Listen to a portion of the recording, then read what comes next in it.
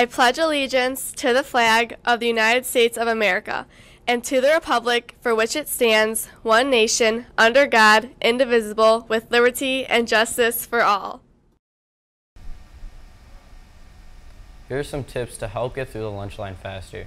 Please bring your lunch card and have it ready when you are at the front of the line. Your student ID also works. You may even take a picture of your barcode and have it on your phone. The more prepared you are, the faster the line can move.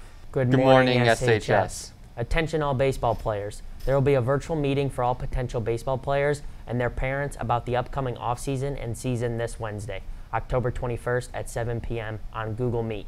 If you have not already done so, please send Coach Cicerci your email and your parents' email for the meeting invite. We will talk about what lifting and conditioning program might look like during the pandemic, our practice and game schedule, fundraising opportunities, the need to be flexible, and more. The meeting will also be recorded. Once again, there's a Strongsville baseball meeting this Wednesday at 7 p.m. on a Google Meet.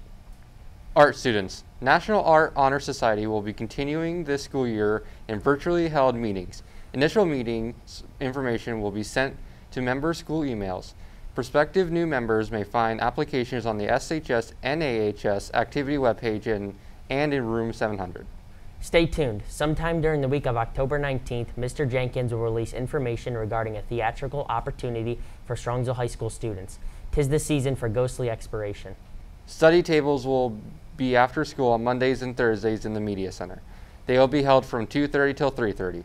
Attention juniors and seniors. The following colleges will be holding virtual meetings next week. On Monday, the Matrix Trade Institute virtual visit will be 4th period, and the University of Findlay will be 8th period. On Tuesday, Tri-C has a virtual visit 5th period, the University of Chicago 6th period, and Purdue University 8th period. On Wednesday, Butler University has a virtual visit 7th period, and the University of Michigan is 8th period. On Thursday, the University of Cincinnati will be 2nd period, the University of Kentucky is 3rd period, and the University of Rochester is 6th period. You must sign up through Naviance and see Mrs. Slaney and guidance for a pass. The virtual visits will be held in the guidance department. Have a great Mustang Day. Good morning. Today for our social emotional learning lesson, we are going to look at support systems to reflect on our emotions individually or with peers or trusted adults. What you can do, use the acronym PATH. Step 1, pause.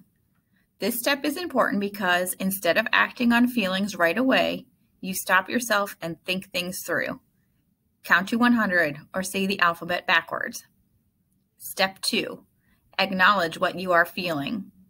For example, are you mad at someone or are you sad because your feelings were hurt by what they did? Whatever it is that you are feeling, it is okay to feel that way. Step 3, think. Now that you have taken a few moments to figure out what exactly it is that you are feeling, think about how you can make yourself feel better. Step 4, help. Take an action to help yourself based upon what you came up with in the think step.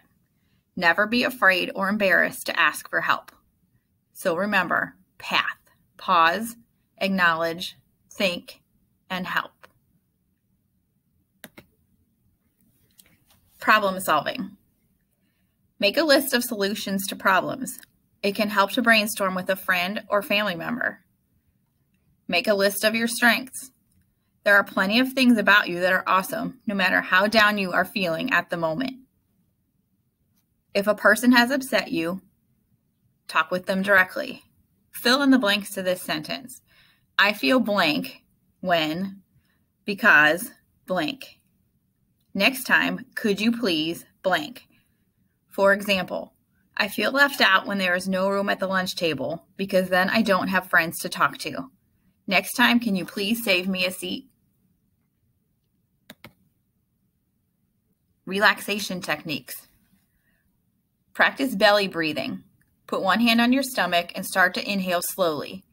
As you breathe in, imagine a balloon in your stomach filling up and continue to inhale until the balloon is very full. Try progressive muscle relaxation. Clench your toes for a count of 5, then relax them for a count of 5. Then move on to your calves, thighs, abs, arms, and neck. Play with Play-Doh. Go for a walk. Find a guided meditation on YouTube. Do yoga. Read a book. Listen to music, a podcast, or an audiobook. Unplug. Turn off your phone, tablet, and computer for an hour or so. Ask for help. Text a friend. Ask someone to just sit with you. Call a family member. Talk to an adult you trust.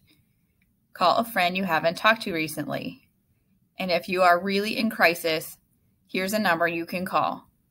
1-800-273-TALK. Or you can text MHA to 741-741. Again, never be afraid or embarrassed to ask for help. Everyone needs help sometimes. Have a great day, everyone.